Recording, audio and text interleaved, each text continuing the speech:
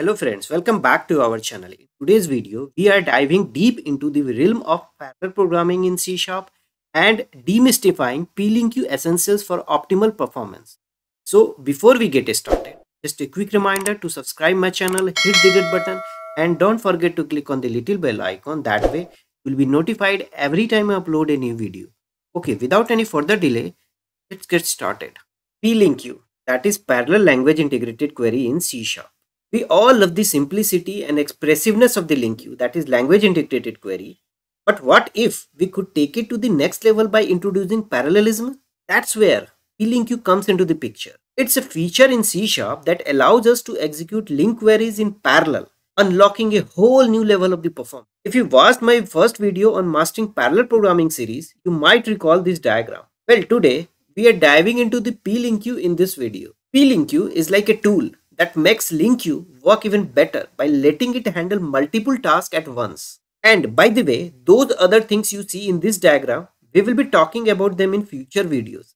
So stick around for that. So now let's see example of LINQ query first and then PLINQ example. So language integrated query, LINQ. So it executes query in the sequential fashion.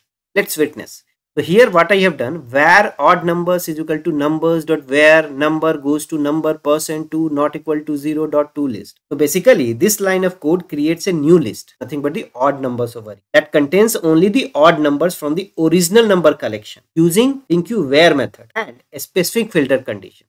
So what is the filter condition? Here I have given number goes to number %2 not equal to 0. This is nothing but the lambda expression and we are defining the condition for filtering over here. So it means for each number in the collection, include it in the result if the remainder when dividing by 2 is not equal to 0. In simpler terms, we could say that it is just going to include only odd number. Okay, so now let's see the parallel language integrated query, how we can write it, right?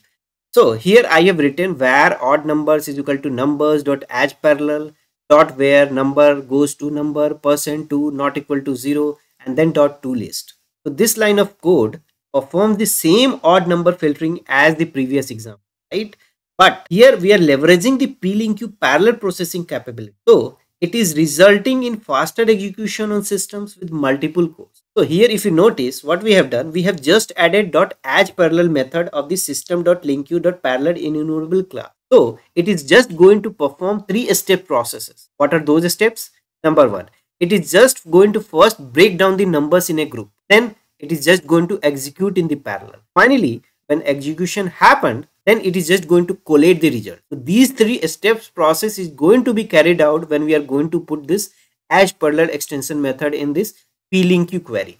All the heavy lifting is going to be done by the framework itself. We just need to add this .AsParallel extension method. Okay, so now let's see one more example of the PLINQ query. So here we are interested to convert lowercase characters to uppercase in the parallel way. How we can do that? So for that I have written this statement: uvwxyz dot AsParallel dot select e goes to char dot to upper and then dot to array. So in this process what we are doing, the initial character set is divided into 3 sets: uv, wx and yz. Next, each of these smaller sets undergoes an uppercase conversion through distinct core process. Lowercase ub is going to get converted to the uppercase ub with the help of different core process. Similarly, wx to wx the different core process. Finally, yz to capital YZ, it is going to be performed by the different core process altogether. And finally, when execution happened, then results are gathered and a new character set is formed. But if you notice, it got converted to the uppercase, but not in the same sequence as the input. Here UVWXYZ, here UVYZWX. So it's worth noting that the sequence of the new set may or may not match the original input sequence that we are seeing over here, right? So now question arises, how we can get the resulted character set in the same sequence as input characters. Don't worry, we have got a solution for that. So what is the solution? To maintain the order in our parallel execution, we have something called .AsOrdered extension that we need to use immediately after the AsParallel method. That's what I have written over here. UVWXYZ, I have written .AsParallel and immediately I wrote AsOrdered extension method. And then select a statement, right? Select C goes to char dot to upper C and then do array. If you see this output, we got U, V, W, X, Y, Z in uppercase and the same sequence what we have the input. right? So as ordered method ensure that the output sequence matches the input sequence.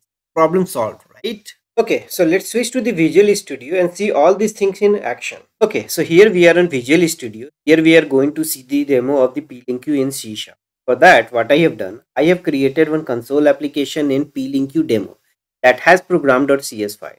In program.cs file, there is a namespace PLINQ demo that has one class named program. It has main method which is an entry point of this application. These two statement basically I have written to show to console window because I'm just giving the demo of the PLINQ in C#. Then what I have done, I have created a collection using this state where numbers is equal to enumerable.range 1 million.to list.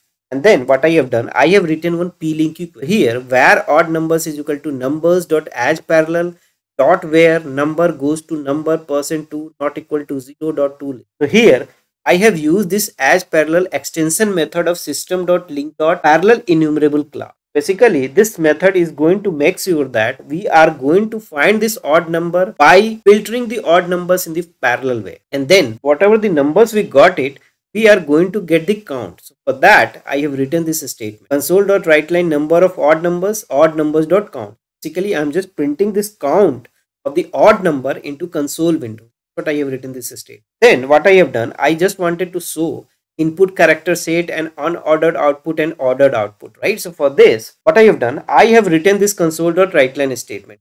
vwxyz.asParallel.select C goes to cat.toUpper C.to array. As we inform that AsParallel extension method does not guarantee that we are going to get the output in the same sequence as we have in the input. That's what we wanted to witness. That's what. I have written this statement inside this console.writeLine window so that it will get the output and printed the output into console. Then what I have done in order to show the ordered output, so I have used this as ordered extension method after immediately AsParallel method. So basically this extension method will guarantee that whatever the output that we are going to receive, it will be the same sequence as we have the input. That's what I have written this statement into console window. So whatever the output that we are going to get it is just going to get printed into console, right?